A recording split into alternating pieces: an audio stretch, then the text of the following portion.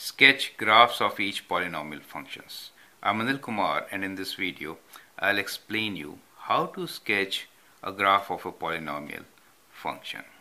Now we are making a sketch, we're not doing it on a graph paper, but it is fairly accurate. First question is, we need to sketch a cubic function. Leading coefficient is negative, zeros of -2 has multiplicity of 1, zeros of 3 has multiplicity of 2. So there are two zeros, right? One is linear, the other one is quadratic. So to sketch, let's begin by drawing x and y axis, right? So there's less space, so I'm just squeezing in the solution. First thing is a cubic function. So it's a cubic function. Leading coefficient is negative. When we say leading coefficient is negative, what kind of end behavior do we expect? Negative means right side down, right side down. So it has to go down this side, right? And since it's a cubic odd degree function, there will be on opposite end. So that's the kind of end behavior. So leading coefficient gives us the end behavior. Now let's look into the zeros. 0 of -2 has multiplicity of 1. That means -2, let us say this is -2 for us, right?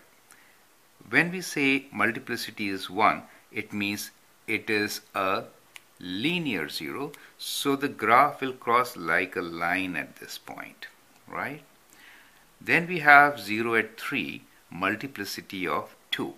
So let us say this is 3 for us, and at this point 3, the multiplicity is 2. That means it behaves like a quadratic function, so it has to turn. Do you understand? So that is how we should analyze the zeros for the given function. Now that helps us to sketch the graph. Y-intercept is not given to us in this particular question, and so we'll not really bother about it. So there could be many functions which will meet this criteria.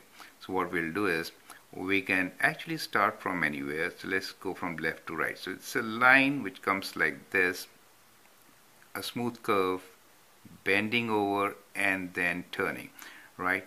So a polynomial function, you should remember, should be smooth and continuous, right? So we have tried to make as smooth as possible.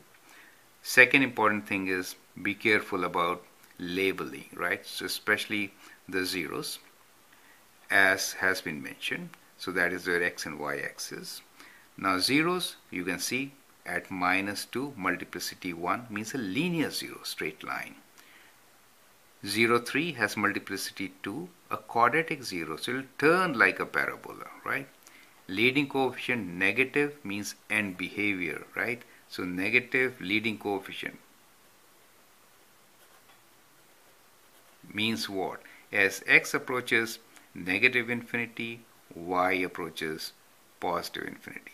As x approaches positive infinity, y approaches negative infinity. I use the term leading coefficient is negative means right side down. That means right side down. And cubic means odd degree, right? So it is odd means opposite ends. This is because the degree is odd. This is because degree is odd, right? So that helps. So another example very similar to one we had.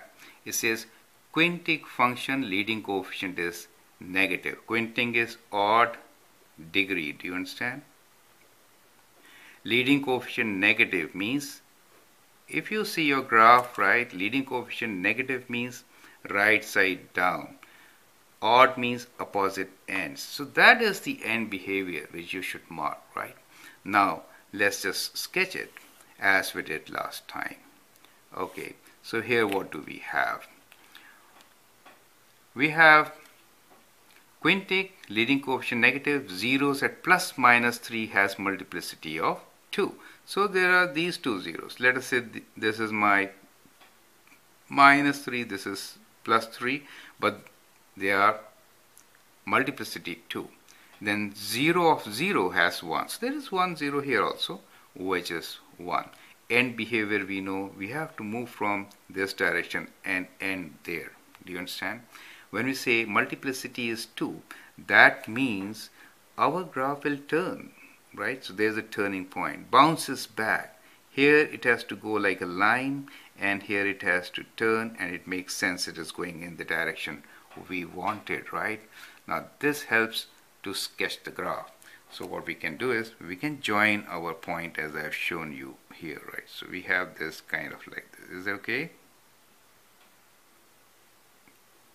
Correct. And on this side, let's continue.